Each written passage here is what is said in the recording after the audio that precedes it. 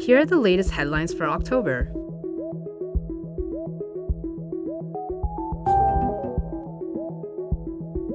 On October 24th, Rakuten Drone experimented and succeeded in delivery using a drone and a UGV. This experiment aims to resolve safety and other issues regarding delivering products in metropolitan areas from the landing point of the drone to the customer's doorstep.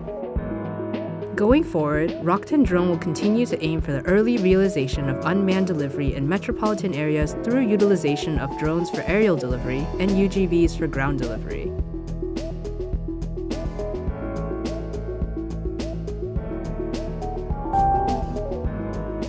On October 25th, Rakuten Viber hosted a press tour at FC Barcelona's Camp Nou Museum to unveil the new interactive Barça Viber player journey via the Viber Barça bot.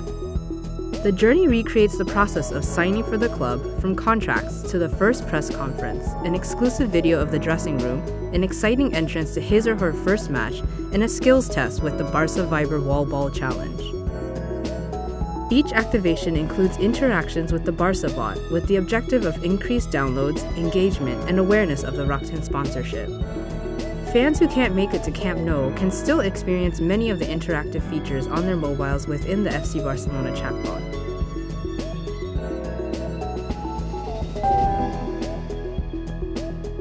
On October 25th, Rakuten and Seiyu announced the grand opening of Rakuten Seiyu Netsuper.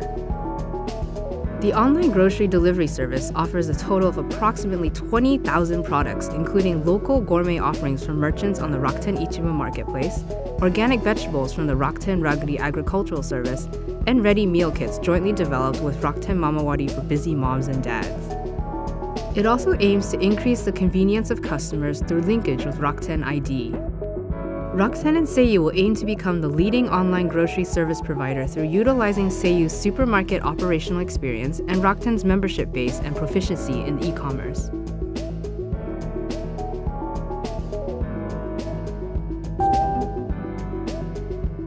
On October 27th, Rakuten Technology Conference 2018 was held at Rakuten Crimson House under the theme Rakuten Tech and Startup Tech.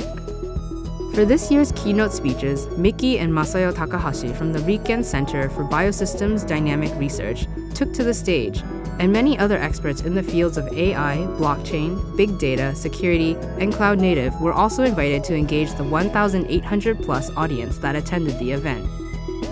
What's more, a number of exhibitions were put on, including booths from external startups.